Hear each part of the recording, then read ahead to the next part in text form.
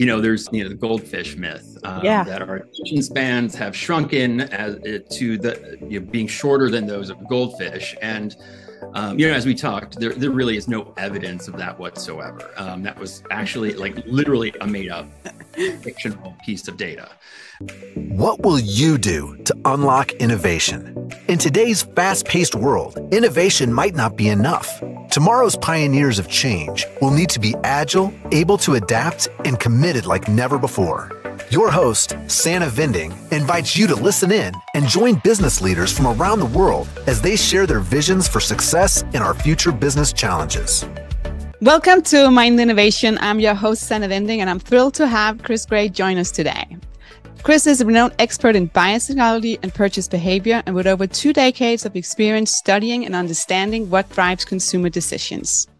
He observed and interviewed thousands of customers across a wide range of product categories, and today we'll be discussing myth in psychology and also the importance of critical thinking. So let's dive into it, Chris. I'm excited again. You're actually coming back on the show, so I'm so excited because we have so much fun.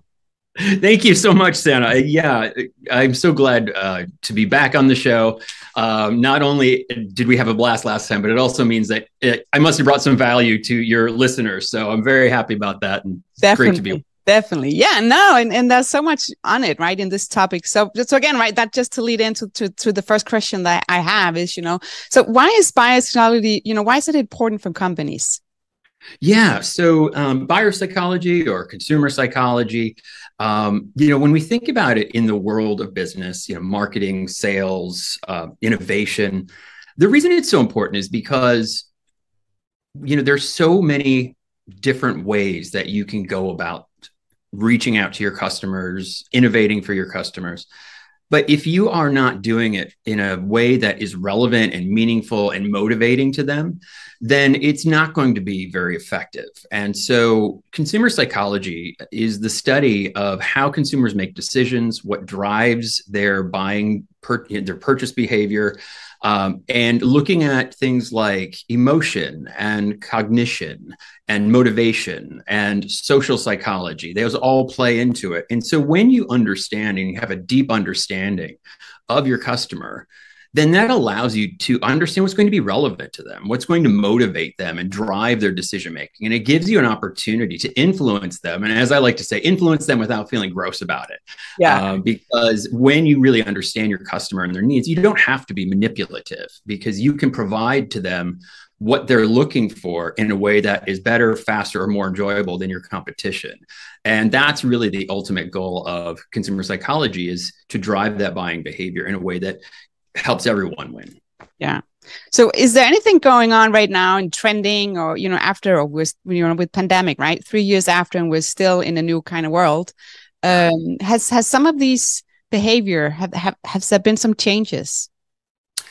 I think there have been some changes. I think, is one of the things that when we're in the very depths of the pandemic, and people were not able to leave their homes, and we had to order everything online and have things delivered to us. And there was a lot of talk about, well, consumers are never going back to in-store shopping ever again. And, after 25 years of this, I've learned to take a lot of those with a grain of salt. And it has really, that has really proven true.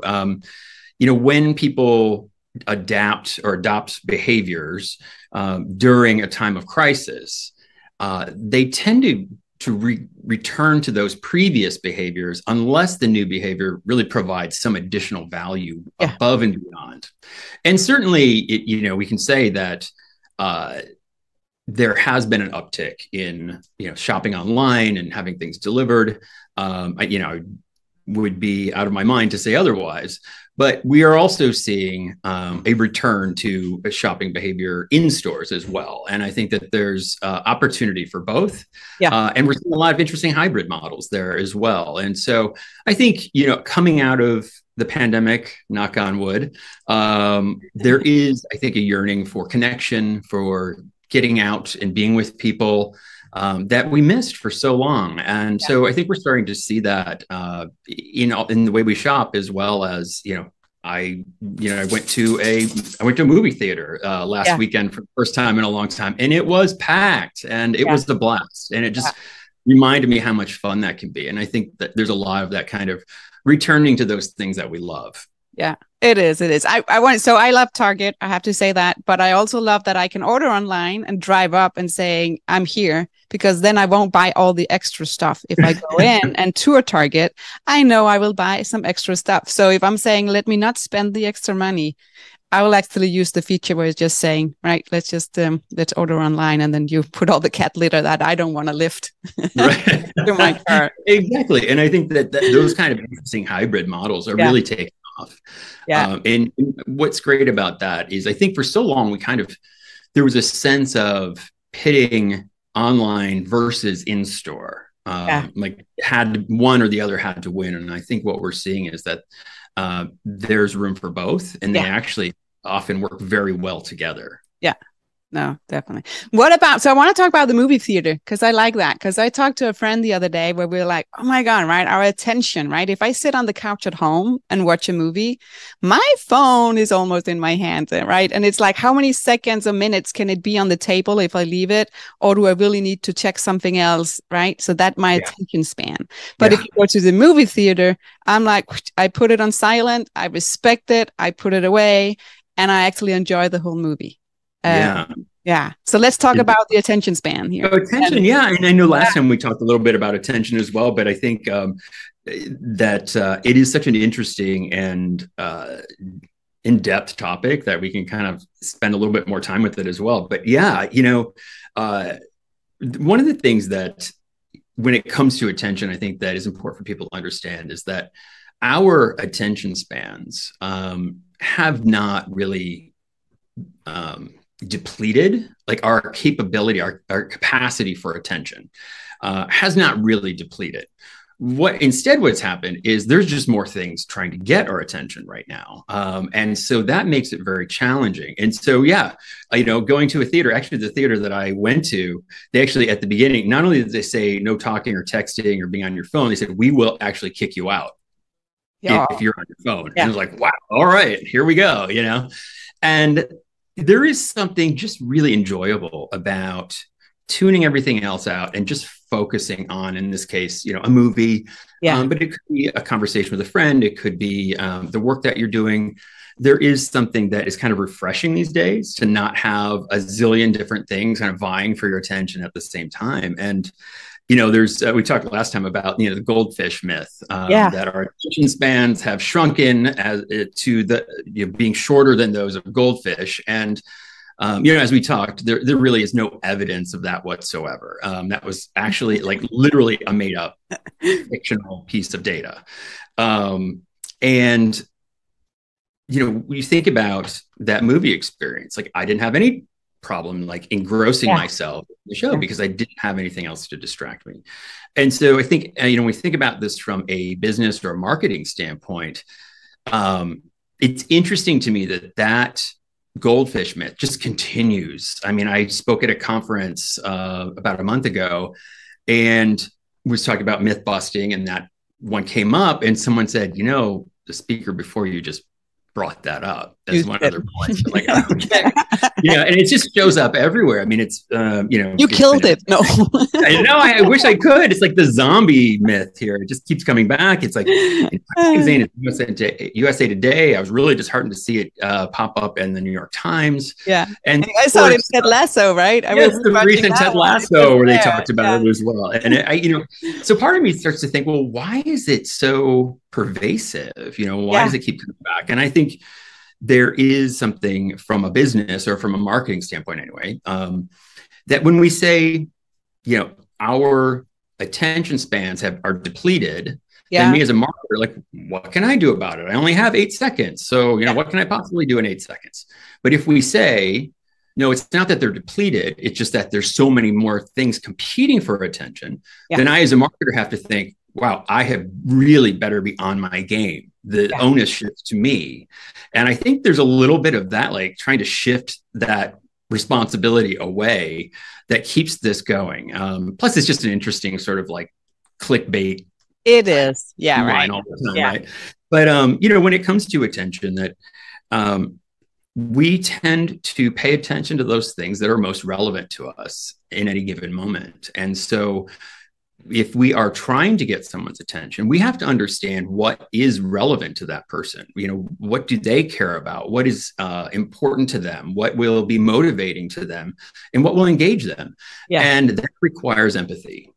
Because if I just talk to you about the things that are interesting to me and has no interest to you, you're going to be looking at your phone. You're going to be like staring off into space. You're going to be looking for anything interesting to pay attention to. But if I know some of the things that are interesting to you and what's important to you, and we can have a conversation where we're talking about that as well, then it becomes much more engaging. And I think that's really an important factor when it comes to gaining attention. It's also, one of the most important reasons for consumer psychology is because we really do focus on understanding what's going on with our consumers. Yeah. Okay, next one we need to talk about, right? Because I had one where I could not find, right, the source for this one. Yes. So that was that it was like, that our brains process visual faster than text. Yeah. And I had one where I think it says like 90% of the information our brain process is visual. Right. And I gave it to you so you could. You said it to me. And of course, because I'm, I myth busting. So, and critical thinking is like a thing for me. I had to like go follow and see like, okay, where is this coming from? Everything. And as we talked about, it's like, I clicked on the link that had that, and that just took me to another set of statistics. Yeah. And to another one. And then the trail just ended. And there was no actual source listed for it. So that may or may not be true. I haven't seen that specific statistic. It sounds kind of intuitively correct, but I do know that we actually do process imagery much more quickly than we do text. Yeah. In fact, and I do have some background for this. By some measures, we process imagery 60,000 times faster than text. Yeah. And we can process an image as quickly as 13 milliseconds, which you say a word like, you say a term like 13 milliseconds, it's really hard to wrap your head around, but that's actually faster than the blink of an eye. Yeah. And so, think about how quickly we can really process information and communicate information, right? If you're trying to communicate, particularly if you're in a competitive situation where, a sales situation, marketing situation, you want to be able to communicate very quickly. You want to be able to communicate more quickly than your competition because you get that sort of first mover advantage there, right? And so, it is really an important thing to consider imagery when you are communicating. I think the challenge that also we need to keep in mind is that when we process imagery, and we do it so quickly, that is what's known as a system one type of processing, which just a little bit of background. Daniel Kahneman, psychologist, he came up with this way of thinking about how we think and how we process information. And there's really two sides of a coin here. One is system one, which he calls, which is instantaneous, very fast. It's intuitive. It's usually subconscious. Like we're not even aware we're processing it. 13 milliseconds, we're not going to be aware, right? I'm still standing blinking just to, get the speed. I know. Every time I'm like, okay, there's another one. Yeah, I'm like, what? But so that's, really fast. And so you think about, we say like someone's on autopilot, or sometimes when we're, the number of things that we do in our brains that we're not even aware of are often the system one that's just instantly taking over, so that our brains don't have to go through all those choices and decisions and processing consciously, because we become, frozen. And then there's system two, which is more of when you think about concentrating, right? So it's more, deliberate, logical, very conscious thinking. So, and usually that's when we're in a situation where something new or novel or a difficult, sort of thing to figure out. That's us really. When you sit down, like, I really need to think about that. That's system two. Okay. That's the background. So the problem with system one, and I would say that when we process an image in, a few milliseconds, that is very much system one, intuitive, subconscious thinking. The challenge with it is that it is often, it's very capable of making errors. because it happens so quickly, and because we're not being very conscious of it, it is prone to error. And so that's where biases come in, and things like that, which we've talked about before. Yeah. And so we have to be careful. They do process very quickly, and that's an advantage. But we also have to be very thoughtful about the imagery we use, because it can be influenced by so many different things. The context in which that image shows up, the manner in which it's drawn, or the photography, or what have it. Any little element might throw someone off. And so we really have to think about and be careful about the image that we're using. And if you remember a few years ago, there's a big to-do about is the dress blue or is it gold, right? I mean, people process things differently in different situations. Yeah. And it just gives you a sense of like how different people can really process or interpret an image. And so while I would definitely say, imagery is a big positive, it also comes with some caveats of we have to be very intentional. And again, understand our audience, because how I might think of an image might be very different than the audience that I'm speaking to. And that can get you into a lot of trouble and create a lot of miscommunication if you're not careful. Yeah. What about, I think again, right now that I gave you that link, right? Oh, yeah. That was like using the critical thinking. Yes. And back to the goldfish as well, right? Saying, question to yourself and saying, yeah, this is what I see, do I believe everything I actually, see if it's on the TV, it's on the computer, right? Or it's from your phone, the critical thinking aspect here is so important as well that we have that. Yeah. And I think, it's something I'm very passionate about. Sometimes, my background as a psychologist is a little infuriating sometimes because I know a lot about psychology, and when I see when I see someone who doesn't have a lot of background talking about things that in whether intentionally or unintentionally, it's usually unintentionally, kind of spreading misinformation. It's frustrating, and so I really feel strongly about critical thinking and have people really, when you're taking in new information, be able to assess it. Where is this coming from? Is it from a valid source? Is it from a actual study? Is it something someone made up, like the goldfish? Yeah. Really being able to take in new information, assess it, and then be able to set aside the parts of it that may or may not be true, and then incorporate new information to change the way that we think. And I think that's an important part of critical thinking as well, is the ability to, when new information comes in that is different than we thought, to be able to adjust the way that we think. And that is very challenging because it does require a lot of humility on our parts to be able to do that. And I think we see, a lot of challenges with that in society today. No, it definitely, and it's an important skill to have. Something else I want to touch is like company culture or the culture, right? So if you have different teams and you work, of course, with your customers, how do you get, the trust to build on you? Or how do you get the trust from these customers if you don't have the product, maybe, or how do you build it if you have any experience? Yeah, well, I think the first and foremost, it is really authenticity, honesty. One of the things that I'm frequently asked as a consumer psychologist is, don't you just trick people into buying things they don't want?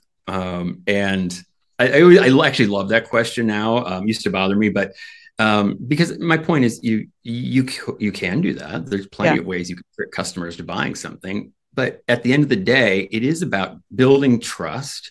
It is about being honest and thinking about the customer and their needs. And so, we were talking earlier, and if a customer comes to you and has a need that you can't fill, there's actually research out there that if you send them to a competitor and say, look, this isn't something that we do, or maybe we don't have this, or we're it's out of stock or what have you.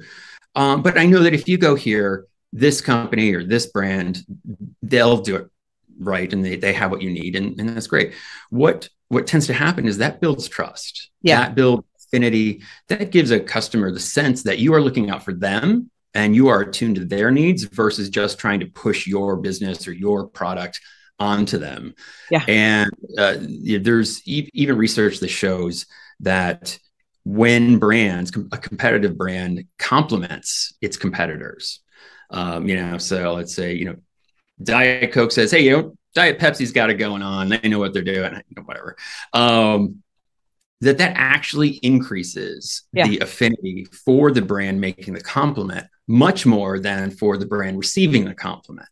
And I just thought that's a neat little bit of research that tells us, it really is important to be honest and to be thinking about the consumer first.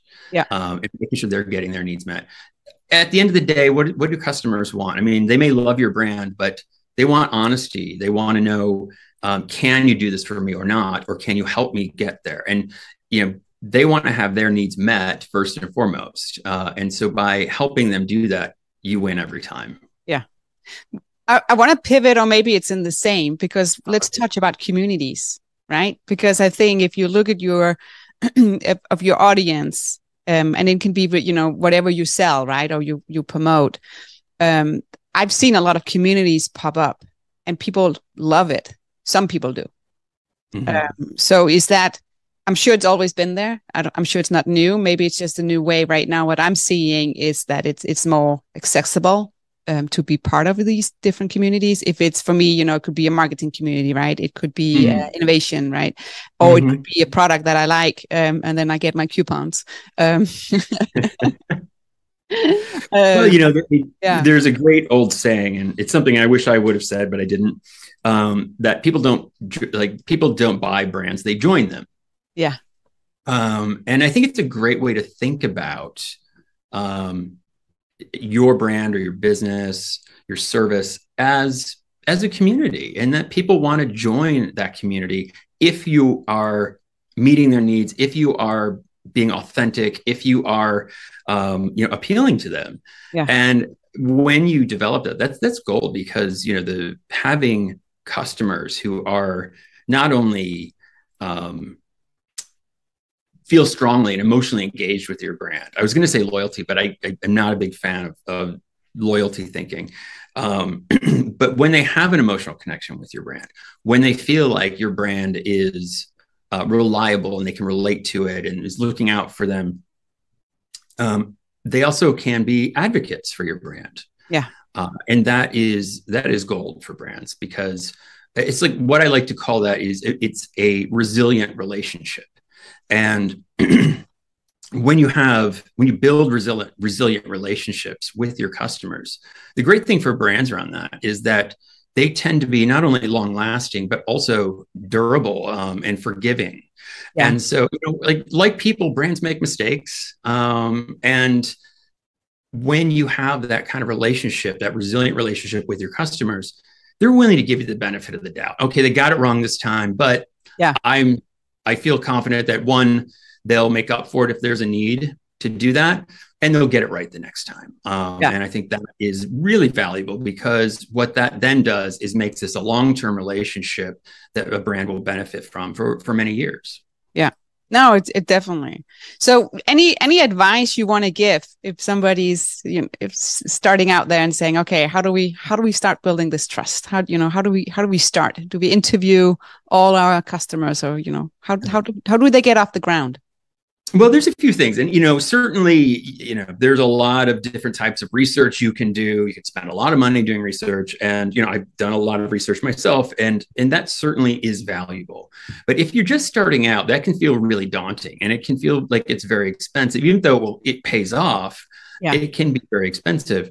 The first thing I would say is, if you're you probably know more, you and your organization probably knows more than you would think, or that you think you do.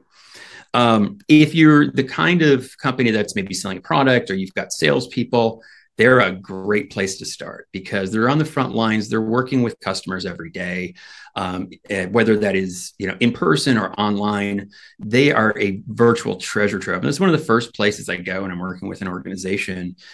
Is let's talk to your sales force because they know where the struggles are. They know what the needs are. They know where your brand or your service is connecting, and they know where it's not because they're the ones that have to deal with every time it doesn't. Yeah. And that's always a great place to start, is internally look at what do we already know, and then go from there. And how do we verify that? Because sometimes you think you know something, and that's where bias can come in.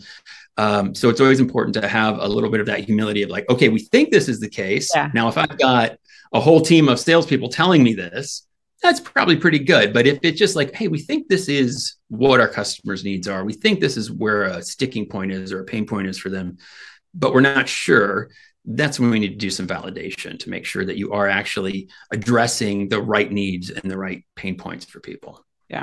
No, that's good. I think I also customer service. Right. Absolutely. Yeah. Talk to them or sales. Yeah. Because that's where you can see the pain. And they're always happy to tell you about it. Because they deal with it all day, and it's important. People want to feel acknowledged, and they want to feel like someone's listening. And so, if you've got a customer service team, take the time to listen to them. Not only is it good for them and keeps them motivated and feel like someone's actually paying attention to what I'm doing and listening to what I have to say, but it will give you really valuable insights into customers. Yeah, definitely. I have one more question, and you're not prepared for this one, so let's it's okay. Out. Ooh, yeah, no, because I love all the myth, right? So I wanted to hear here on the last one, if you have one more you could share. Oh boy. Yes, I have. There's so many. This is something that I do quite often. I speak at conferences a lot about myths and a workshop around myth busting and how to develop a myth busting mindset. And the reason I do it is just because I think it's so important for us and for companies to be working with valid information, right? Yeah. And the more we are able to challenge our thinking and develop it and take it to the next level, the more effective companies are going to be, the better their sales, the more engagement they're going to have. And so one I think that's really interesting that just popped up recently is there's for years, I think back in right around 2002 or so, a study came out about consumers and choice. And when you have consumers that are buying something, if they have a lot of choices, they tend to be unhappy and anxious about the choice and end up being unhappy with the purchase, or they won't purchase at all. And that became known as choice overload. There was a book called The Paradox of Choice written by a psychologist named Barry Schwartz. And this blew up like crazy because the whole idea was you've got to reduce your choices so that people have fewer choices, but they're more likely to buy, they'll feel better about it. And that for decades was the primary thinking, and retailers were trying to streamline the options at shelf, and brands were taking back items that taking them off the shelves because they wanted to have it streamlined. Well, just last year, Barry Schwartz, the author of The Paradox of Choice, actually released a new study, and that study actually found that choice overload is not nearly as much of a problem as choice deprivation. People generally feel like they have too few choices. And this was a huge study, 7,000 people across multiple countries. And they found that not only did most people feel like they didn't have enough choices, they actually had not having enough choices actually had a bigger impact on their sense of dissatisfaction, of not being happy with their ultimate purchase. And so it kind of flipped everything on its head. But when you really dig into the study, and this is why Barry Schwartz did a really nice job of explaining this, is it's not that there isn't choice overload. There is, but it's very contextual. And there are certain situations in which people feel like there's too many choices and that is appropriate.